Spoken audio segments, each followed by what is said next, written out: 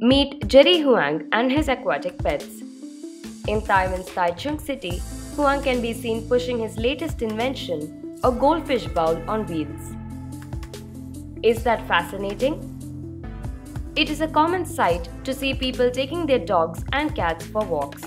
Huang says now people even take their parrots, snakes, and lizards for walks. He contemplates the chance for underwater creatures to explore the land above water.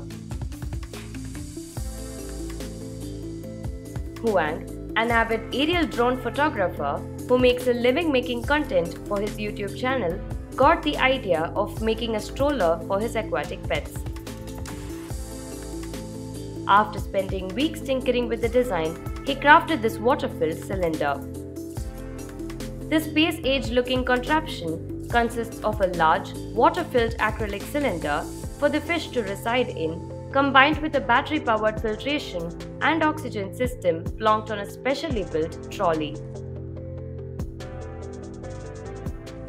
Huang says he had done a lot of research before he started working on the fish tank. It was not a spur-of-the-moment thing though. He decided on goldfish because they are hardy and not especially frightened of humans.